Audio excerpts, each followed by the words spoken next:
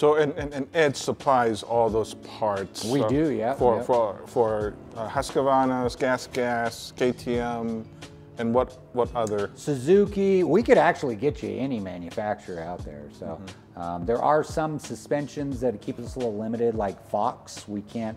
They're very limited on what they release out. So a lot of times we actually have to, if it's a really major job, we do have to send it out to Fox to have them do that work. But Gotcha. yeah, we can definitely do it. And again, I have to ask this every time. For those that are members of dirt bike communities or have been watching the videos that Edge and community have been doing, when they come in and mention that they're either a member of community, the dirt bike community, sure. You have some. I'm sure we could find a direction. We could definitely help them out on that. So yeah, okay. I mean, all of you are a part of the family, so we want to make sure that you're feeling comfortable with and get a good rate for what you're shopping for. So we could definitely help you out. So they can come and just say, hey, I watch you guys at community dirt bike community with Rob and Randy. That's all they have to mention. Yeah. Let us know. Let us know that you're part of the community. I'm sure we can get you a good workout on getting you all set up and good pricing and everything like that. Awesome. Randy, do you have a comment? Yeah, one thing, and Rob made me touch this, is you spend a lot of money on these bikes. The majority of the time, we see people that never do anything with their suspension, and then their buddies tell them they need to go spend $7,000 on their suspension, but no one actually uses the suspension that comes with it. Yeah, that great comment, Randy. Yeah, and that's really unfortunate too, is because they do get caught into kind of this trap of everyone thinks, well, I've got to spend more money to fix it, where it's really not. A lot of it's just tweaking with your clickers and setting your preload to a proper setting on it, and just getting the bike to where it's working right for you. I've got buddies, they're pro riders, and they ride on stock suspension. They don't have to go bonkers and spend $6,000-8,000 on a full-blown crazy suspension on it. But yeah, you can get, I mean, the factory suspension on these things is pretty amazing. So. Well, I think that kind of proved it, right? I haven't even touched it. Nice. Good deal. And we came here, it seems to be perfect. So good deal. Right. Well, let's talk about the rear shock, because there's a lot of adjustment on there too as well. So on the rear shock, we already talked about adjusting the preload on this and getting that ride height set to where the bike is elevated properly. While back here, you've got a lot of adjustment as well. These two upper clickers and rotating knobs here, those are your compression adjusters. So on your bike, you actually have the brass screw is for low speed compression, and the big nut with the writing on it, that's for high speed compression. Now, a lot of people get confused on that thinking it's wheel speed, and it's really not. It's actually the action of the shock. So maybe a good mental picture for say low speed compression, maybe fluttery little whoops or that progressive G out when you're coming up to a jump or ramp. Usually it's that first inch and a quarter, inch and a half of stroke on the shock that you're using. The high speed compression is those fast hits, like maybe you're ripping down a trail, you hit a rock or a log in the middle of the trail, or you're coming off a good jump, that sharp landing, or even if you're at the start gate, poised and ready to launch out, that jumping on the gas and the bike squats really quick. Those are all high speed actions in that shock. I do consider the low speed compression adjuster kind of the overall stiffness of the shock, how it feels, but the high speed are just, like I said, those are those fast hits in that shock. So, and then your rebound adjuster, typically you're going to find that rebound adjuster down at the base of the shock, okay? So there again, these function just like our knobs on our bathroom sinks or these clicker adjustments right here. So let's talk about the high-speed compression. If that circuit feels a little soft or mushy when you're hitting those sharp hits or coming off a good sharp landing, to make that feel a little firmer, we're just going to shut the water off by turning that adjuster in and closing that valve down a little bit, okay? We're just restricting the flow of fluid that goes through that valve, okay? The low-speed adjustment, like I said, that one I kind of consider the overall stiffness of the shock, so and maybe fluttery little whoops or that progressive G out. So if that circuit feels a little soft, same thing, you're just going to turn that adjuster in, restrict that flow going through that valve, and that'll make it feel a little firmer on that compression stroke, okay? Now on the rebound adjuster, down here at the base of the shock. If it feels like it's trying to pogo you out of the seat the whole time, that means the rebound's moving way too fast, and we've just got to turn that clicker adjuster in and close that valve down a little bit just to slow it down a little bit, okay? Or if it feels a little lazy on coming up, or it might even be coming up a little slow from the front end. Maybe it's coming up a little off balance, and I'll show you a trick on how to kind of visually dial that in. Then you can back it out to where it pops up a little quicker for you, to where everything's balanced and reacting properly for you. My best suggestion is write down your base settings, get your preload set, set your sag on your rear shock, and get your preload set up on your front. That one's a little vague. You can usually go to a kind of a standard base setting and give you kind of an idea on that. Usually about 150 PSI on the air fork on these is pretty standard. But if you don't have any telltale rings, put a zip tie on there, and then that'll give you a good visual cue. But write those base settings down and go out and do the same thing over and over again. Same bump, same jump, same turn, and keep doing that over and over again, but focus strictly on your high-speed compression here and your compression adjuster up here. Might be a click or so here if you've got them on both forks. Remember to set them equally. Might be a little turn or so here, but once that's feeling pretty sorted out, then start focusing on your rebound. Okay? If you treat them like two different chapters in the day, then it's a lot easier to identify how the bike's reacting, how you can make it your bike in that process. Question, John. So when you're riding over kind of bump and whoops, small whoops and stuff like that, and you feel like your rear wheels are just kind of whopping all over like this? Sure. What does that indicate? Usually that's your rebound's moving too fast. And it's just because it'll set and it'll launch you out of that turn. So instead of compressing and just kind of setting a little bit on that height, what's going on is it sets in that turn and it tries to deflect out, and that's why it's kind of shooting out. Yeah, it's kind of like a fishtail. Exactly. So if you can slow that rebound down by closing that faucet off a little bit, that's all you're going to do is turn it in and slow that rebound down. Then it's going to stabilize a little bit more. Okay. So, like I said, usually what I'll do is I'll focus on the compression first, go hit the same heavy bumps and just kind of get that felt out. And then I'll go, okay, that's feeling pretty sorted out. Now I'm going to focus on my rebound adjusters. Now, like I said, if you kind of treat it like two different chapters or two different segments in the day, then you can really kind of pick out and identify what's happening in the bike and how you can change that in that process. So, that's my process on how I set my suspension up, especially when it's a new bike or I've changed the spring out or something, or maybe like I said, I gained a couple pounds during the winter time. I have to get a little more dialed in. In my world, tires can make a big effect, especially on supermoto tires, because I'm running a road race slick on those. So new from old from new tires, they can have a little more cohesion on them, so that'll change things for me too. Okay, so is there an optimal goal that you want to set as you ride?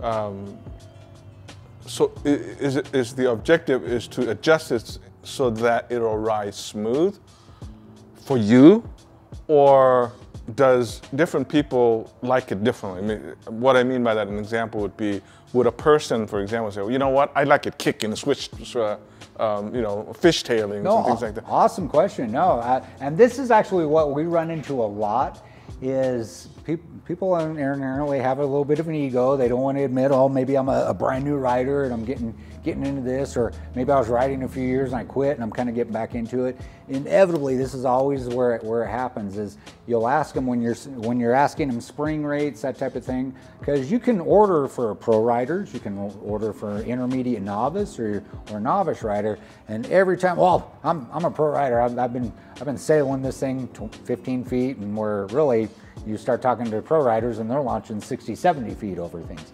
Well, then they get their suspension and it is way too stiff because they told whoever they ordered their suspension from that they're, oh yeah, I'm an awesome pro rider, and then they order those springs and that setup for there. Where have a little integrity, I'm saying, and admit to where, okay, I'm maybe a little self-recognition on where your actual riding skills are at. It's okay. No one's going to ding you for it or anything like that, because inevitably we just want you to have the right suspension on your bikes and to where you're going to enjoy it more. And because it's no fun when you're just skipping all over things and it's just loose and out of shape. And now some people prefer a little firmer ride, and some people prefer a softer ride. It depends on what they're doing.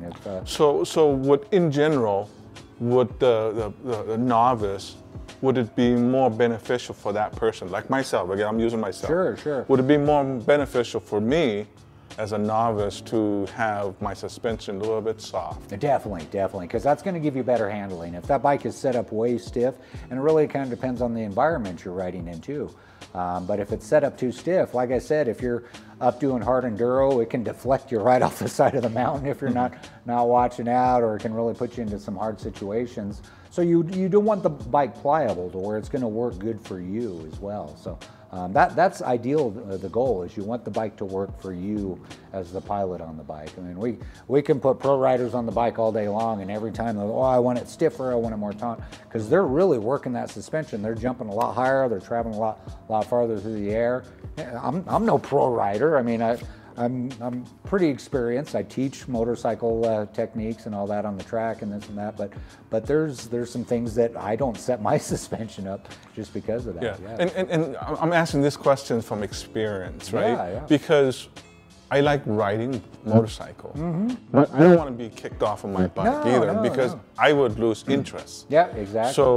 So people, again, I don't want to talk for other people, but I think it applies for the novice. Maybe the recommendation is that, hey, start slow, make it a little soft. That way you learn how to ride to be a little bit better and get confidence before you even, I didn't know that, making it soft is going to make me feel a little bit more comfortable, Yeah, for sure. That's why I brought it here. So I've learned a lot today. Yeah, totally. Right? And I even ran into this when I was teaching and racing road racing bikes. Is every time these cats would set up their bikes way too stiff, and then they're skittering around turns and everything. Well, we'd set it up, and then we'd get them on the bike, and they're like, wow, this is how it's supposed to feel. It feels way too soft to what I'm used to. And then they'd go out, and the bike was working perfectly for them. And it's the same thing on dirt bikes, any other type of bike. You want that suspension to be pliable and work for you. You don't want it so soft where it's just mushy. But that's one of the things we set up our preload on, because if you set your preload and you're set the ride height for the bike, then the bike's always going to be suspended properly. Then all you're doing is fiddling with valving on your compression and rebound to where it actually reacts and deflects and compresses into those bumps a little more properly. Yeah, and fortunately, I like riding motorcycles. Yeah, right? yeah. I'm a novice, but I like to ride it. But I can just see other people that they want to get into the sport, and they start riding, and then it just kicking them off. For sure. Right? For sure. And they would lose interest. And so I've actually seen a lot of people get discouraged from that because they didn't enjoy riding the bike. And it was just like, every time I ride this, it feels like it's just going to buck me off everywhere. And I'm tired after I'm done riding it because it just beat me up all day. So yeah, if you can really get the suspension working for you right, to where it's pliable and reactive, that helps out a lot too. One little trick that you can kind of do after you've kind of fiddled with things just in your garage is this is kind of a visual check. And I'm kind of a shorter guy, so this one's always kind of a challenge for me, maybe getting up on a little block or something like that. Or if you got a big hefty friend, you can get him over and do this, and you can stand back and watch the bike visually. So what we're going to do is I'm going to compress the bike, and we're going to watch how the bike comes up. Does the front end come up faster? Does the back end come up faster? Those kind of things. So that's going to tell us on maybe the bike's coming up a little off balance. Maybe the back end on the rebound is moving too fast and the front end's coming up a little slower, or vice versa, something like that. So let's kind of see if we can get a visual out of this. That looked pretty even. Yeah, yours set up pretty nice on it. So yeah, I'd run, and then I just tweak from there on it, because your bike's coming up even and it's not coming up off balance. It's actually compressing evenly as well, so you can feel that out. So that's actually one of the things I've got to do on my supermoto bike, because I've had it all torn apart. But that's a good visual check. I've got a big buddy of mine, he actually does his compression on my bike for me, so I can stand back and get a good visual on it and just seeing how it comes up. And a lot of times you can kind of look out in this area and kind of see the bike in your peripheral, and you can see how it's coming up. So that'll help you out as well. And then you can, okay, maybe I need to speed my rebound up or slow it down a little bit on the back end, or vice versa on the front end too. So that kind of helps things get balanced out before you even go out, play on the dirt. And that way you've got a pretty good base setting from there too. So, well, awesome, gang. I hope that helps out. I hope that kind of gave you some tidbits on how to fiddle with this stuff. And like I said, don't be afraid to fiddle with the suspension. Every bike has a lot of adjustability. I mean, treat these things like a Swiss Army knife. They're not the manufacturer's bike anymore. They're not the dealer's bike anymore. They're your bike. So definitely take the opportunity to fiddle with them and really dial it in and customize it, make it your own bike. That's one of the best things about riding motorcycles. So I hope that kind of clarifies some information up and maybe get you a little more excited about getting out and fiddling with this stuff. And then you're going to discover that once you've got a pretty good base setting, if you're going from hard enduro to desert to maybe a little more hard pack, you're usually only a few clicks or turns away from having that perfect ideal setting. So gang, I hope that helped out. Awesome chit-chatting with all of you. The questions were awesome. So if you have any questions on it, feel free to call us up at the Edge Power Sports, and we can definitely fill your head full of information too. If there's any suspension settings that you're curious about, or maybe you want to get a little higher end suspension set up on your bike, we can definitely help you out in that direction too. Or if you've got a local suspension guy in your neck of the woods that seems pretty capable, definitely chit chat with them and tell them what you're expecting to get out of it. And don't be shy. Just say, hey, look, I'm maybe a novice intermediate rider. I'm no pro rider. I'm not running Supercross or anything like that. And I know we all strive to be there, but sometimes a little honesty with ourselves will make the bike a little better ride for us as well. So hope that helped out, gang. Hopefully see you next time. And that was another great evening with the dirt bike community. So take care now.